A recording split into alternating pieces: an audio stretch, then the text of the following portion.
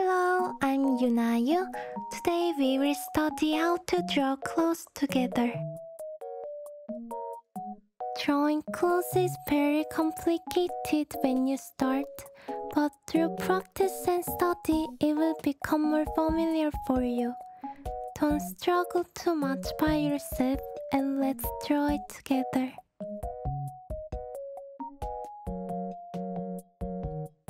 When you draw clothes, it's important to find the reference first. After finding your reference, put the photo next to the drawing space. Draw the pose first. After you draw the pose, you draw the clothes. When drawing clothes, don't make it too complicated.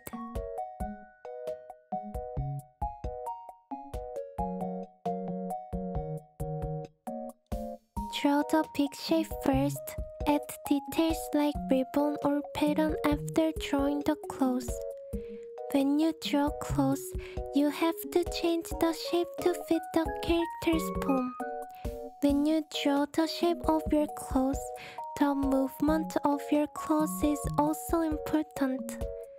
When you draw a skirt, draw it in a simple shape and then divide the lines.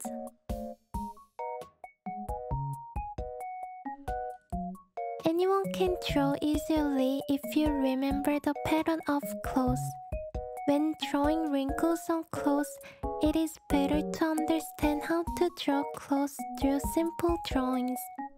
If you start with something too complicated from the beginning, the shape will collapse. So simply draw it first. If you start to draw clothes, don't put wrinkles right away.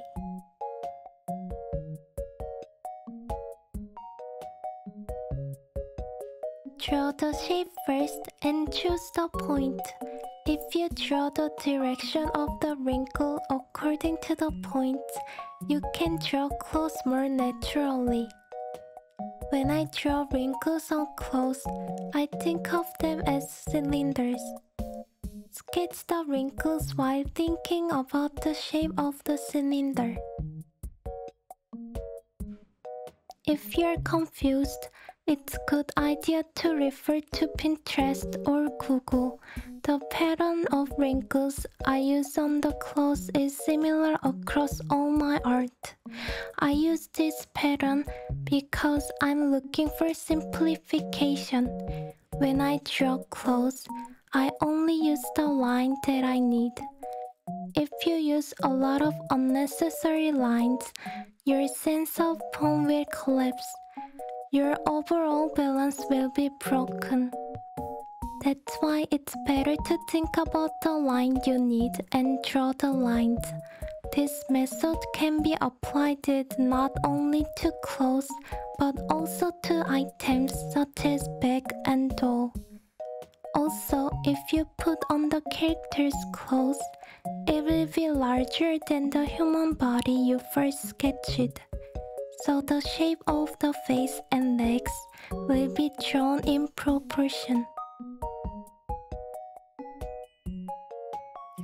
When you draw clothes, it's a good idea to try drawing your favorite character.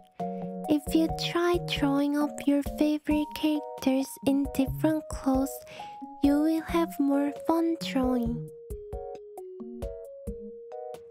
When you draw clothes, it's good to think about the texture of the clothes.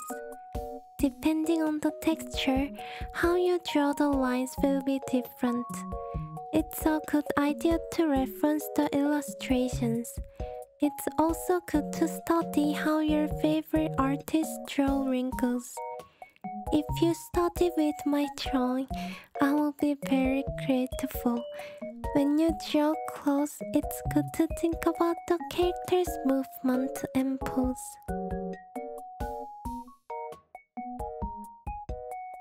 There are still poses like this, but there can also be character poses with action or arm raised. In this case, starting as a character from your favorite animation is recommended.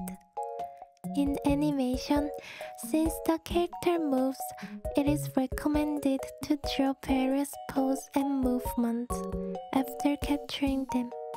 I've been practicing this way. I really recommend it because starting with your favorite character is a more enjoyable way to study painting and drawing. Thank you so much for watching the video and have a good day.